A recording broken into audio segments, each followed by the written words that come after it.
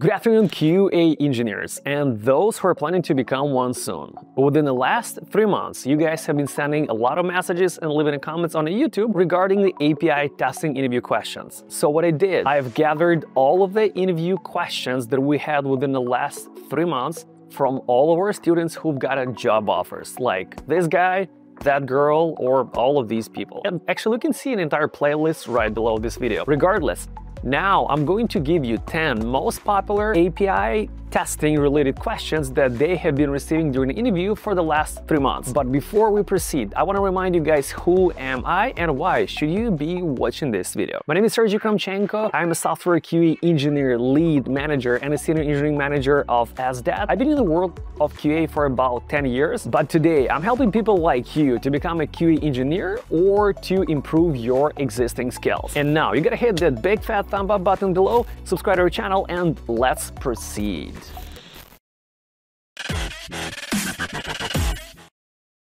How do you test API and why is API testing needed? First of all, in order to send API, you're going to have to use some sort of an API client, such as Postman, Insomnia, or any other client based on your preferences. But regardless, you send an API request, you get the response from the server, and you need to verify it. How do you verify it? Well, based on a response, you will verify the status code, body, speed or performance, and also you will need to test different cases, such as positive cases and negative cases, in order to verify how will the server act if user sends some information that it's not supposed to. And also, don't forget about authentication and authorization, because those will also have to get tested. Why is API testing needed?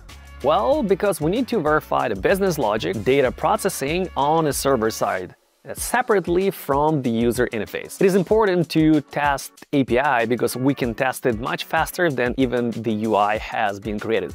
Or in some cases, there will be no user interface. There can be companies that only work with the data, just like weather.com. You can pay them money and through the API, you can get the data so you could build your own weather website. What is the difference between API testing and UI testing? Well, those are two completely different things which are related somehow, but in API testing, we focus more on reliability, performance, functionality, and security testing of APIs themselves, separately from the user interface. We can also verify server-side error handling and how well server performs under the load with tools such as K6, JMeter, or any other popular tools for the performance, load, and stress testing. UI testing, on the other hand, is concerned more about a graphical user interface.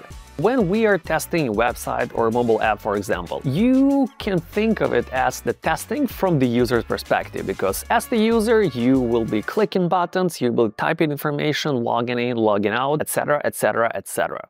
UI testing, on the other side, is more about testing graphical user interface, pretty much what we can see when we open up a website or a mobile app. Pretty much we verify it from the user perspective, that the application is intuitive, it works as expected, the way it's written in the requirements.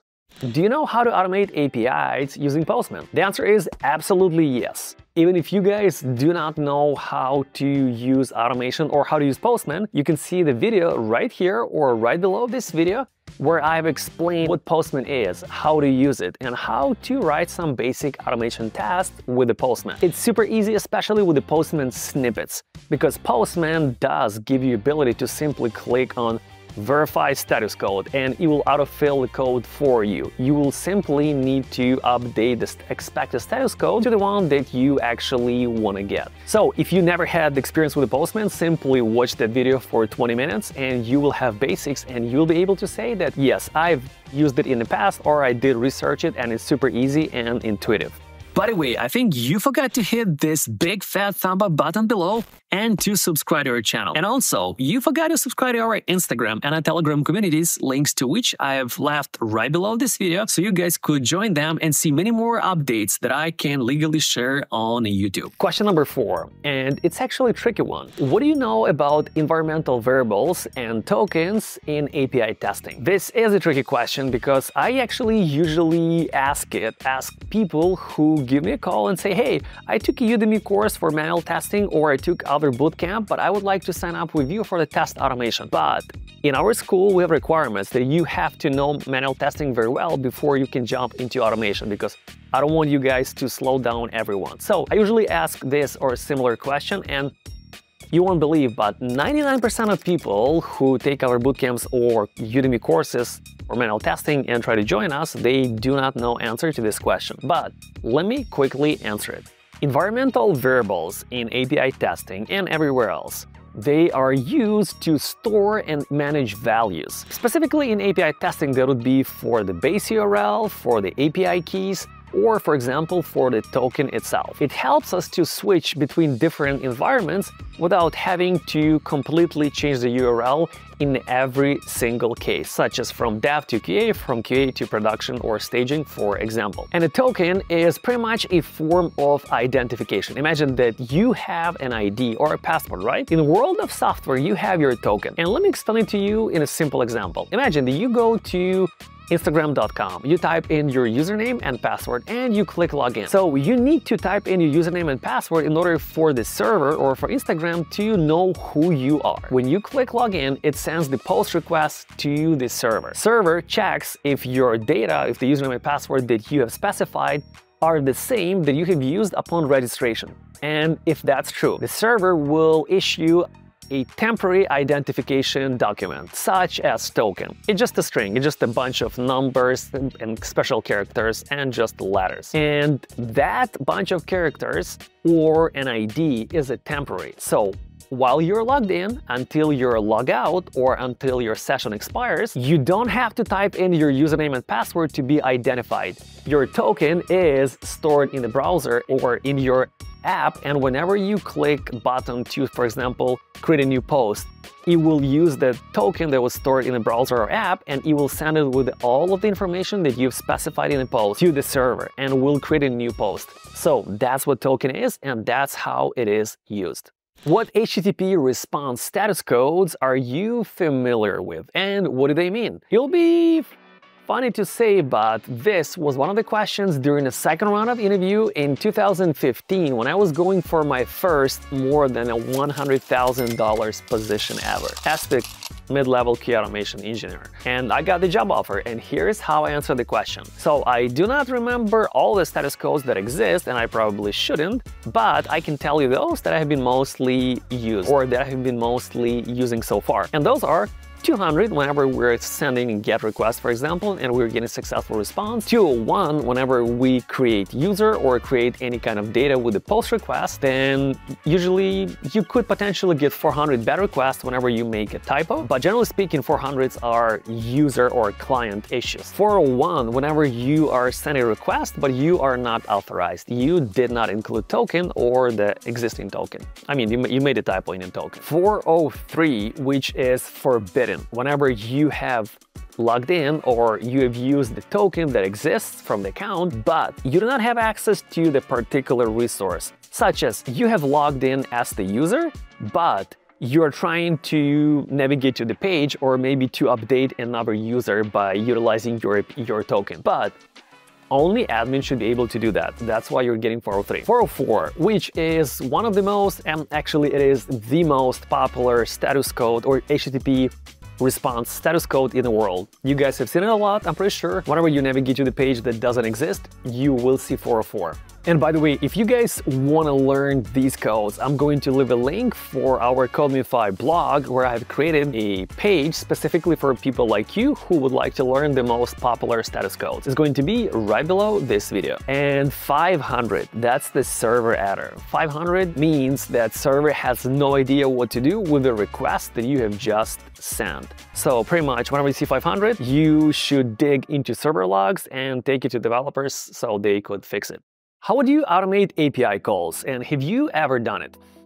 Absolutely. Every single student of our school who went through the full course is able to create test automation framework from scratch for UI and for API. And if you guys have not learned that yet, but If you would like to learn it, I have a playlist of videos where you can learn how to create test automation framework for free, completely from scratch. And you can find the link right here or right below this video. And now here's my answer. So if I need to create test automation framework from scratch, number one, I would gather all of the requirements. Number two, I would pick the right tool that I want to use. Most likely, if it's a purely API test automation framework, I would probably use Axis and Node.js because Axis is the pure API testing client. It's not like Playwright that contains a lot of things that we're not going to be using. But if the company already has another API client or test automation framework, I will make a decision based on that. And after I choose my client, I can proceed with setting up test automation framework from scratch. And by the way, guys, if you're gonna be watching this playlist that I was talking about, you can literally go from the junior QA engineer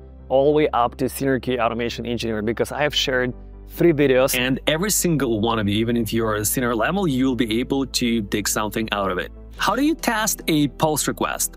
Well, first of all, we're QA engineers. Regardless what we have been asked to test, we have to ask for requirements. So the follow-up question, do you have any requirements? They will give you an example, say, yeah, sure, let's imagine this as create user API that we are creating now. And I would say, okay, sure, not a problem at all. So first of all, after I gather all the requirements and we have the environment set up for testing, I will take the post request. I will include the expected body or payload that we should be sending. I'll include all of the headers, and I will send the API request, let's say through the Postman. And with the Postman, by the way, if you guys are interested in learning Postman, you can follow this video right here to see 20 minutes worth of video how to set it up and use it. So I would send an API request through the Postman, and then I would get a response. I would take a look, number one, what is the status code? Number two, what is the body? And number three, how long did it take for that API to come back? Definitely, we're going to have multiple cases, such as positive and a negative. We would send different types of data, different length of data to do boundary testing. We would check the error handling. We would send the data that is not expected to be sent. We could also verify the authorization and authentication of this particular API. But most importantly, if this is register new user or create new user, we should get 201 in response, as it should have probably been specified in requirements. And after we get the response, we need to verify that we can log in with that particular user if login API is already being developed. Can you give me a few examples of API testing that you were doing lately, or few particular APIs? Generally speaking, every single one of you guys should have experience and should know what APIs you have been testing. If you do not, I could probably help you out. Feel free to schedule a call with me by following the link right below this video. It will say Calendly. Then response or answer. A couple of APIs that I was testing, just for example. Imagine this. You've been working, or I've been working for the real estate selling websites, such as Zillow.com. And I've been testing CRUD, which is create, read, update, and delete, or post, get, put, and delete API requests for the listing section, such as create listing, update listing, get listing by ID, and remove listing. So how do you test those? Well, you should actually test them one by one in this sequence. First, you create brand new listing, you verify all the data that was supposed to come back, came back. Number two, you get the listing by ID, because in response of create listing, you should have received an ID. After you send an API, you can verify that that data or that listing was created, and you can actually get it now. Number three, you need to update that listing by utilizing listing ID. Number four, you need to delete or remove that listing. And number five, you're gonna have to, can you guys actually pause the video right here and guess what would be the fifth test right here? Please pause it, give it a sec, leave a comment, and then come back and continue. Here's the answer. You need to send the GET request one more time to verify that the listing was removed. And you should get 404 status code that we were just talking about. What kind of test metrics do you use in your company related to API testing? Well, generally speaking, we could use 3 most important test metrics. First one is the response time. How long does it take server to get us response back to the client that sent an API request? Second one, error rate, or what's the percentage of APIs that are actually erroring out? And you can find that out by using any kind of monitoring tools. And you can usually ask your DevOps what monitoring tools are they using for the APIs. And a third one, test coverage, which is the most important one for the QA engineers. So we could know and report to our lead or manager how many APIs have been covered with the test automation. And the last one, but actually very important one, have you ever done API performance testing? The very truth is, there are a lot of people on the market who took boot camps and who have imposter syndrome, which means that you are afraid to be caught that you don't know something that you should have known. But the thing is, no one knows everything. Myself, I have been working as the QA engineer, lead manager, and a senior engineering manager of SDAT for the 10 years in the world of QA and tech.